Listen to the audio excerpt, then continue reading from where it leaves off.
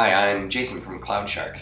If you're a Wireshark user, you might be aware that Wireshark 1.8 has finally taken the leap and made pcapng be the default capture format for all of the captures that you're doing in Wireshark.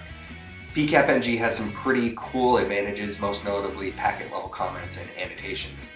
Now, CloudShark has had packet level comments and annotations in it since we designed it, but in version 1.6 we added a way to seamlessly import pcapng files to preserve the comments that you've made in Wireshark or another tool and import them into CloudShark, and also export CloudShark comments and annotations into pcapng format so you can view them in another analyzer.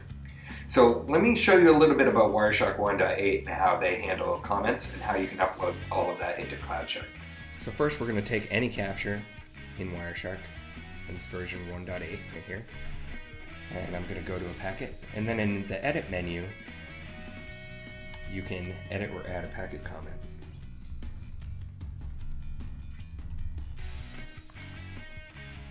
And then those comments will show up right in the decode window when you click on that packet.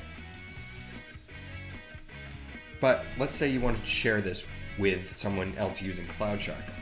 Just save the file.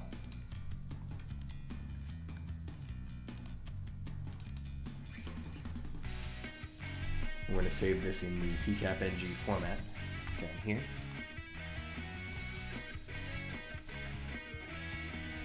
Then we're going to take that file and just drag it right into CloudShark.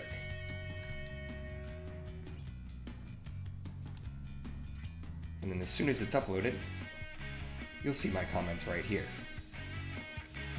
Better yet, CloudShark lets you take files that might have been in the old pcap format, add comments to them, and then export them from CloudShark into the pcapng format. So I'll go to my list right here, and here's a capture that was originally just in pcap format, and I'll add a comment right here.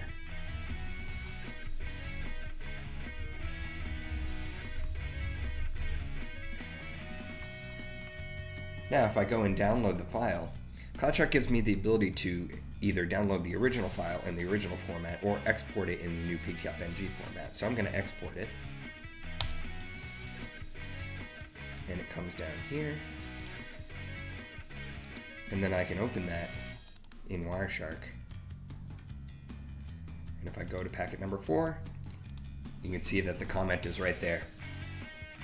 CloudShark's seamless pcapng support is the next step in making it the tool of choice for network capture analysis and collaboration.